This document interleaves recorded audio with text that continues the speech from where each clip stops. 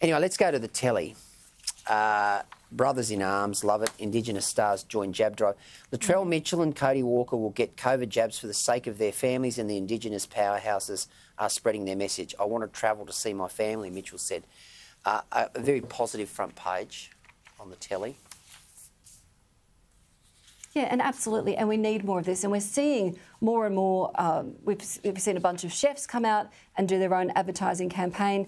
There's other sporting stars that have come forward encouraging people to go out and get vaccinated. But this one's particularly important because COVID in Indigenous communities is a big problem, and vaccination rates in Western Sydney, in those western suburbs where they've got the highest number of cases, are the lowest when you look at the Indigenous community compared to non-Indigenous. So they really do need to build up that confidence, build the awareness and get the vaccines into those areas so they can vaccinate the Indigenous population, because that's always been the great fear. And it was a huge problem or a huge worry for everybody in the Northern Territory when this first hit 18 months ago. How militant and worried were they about keeping it out of the Indigenous communities in the NT? So look, I think the more specialised groups, sporting role models that we see come forward and run these campaigns, the better.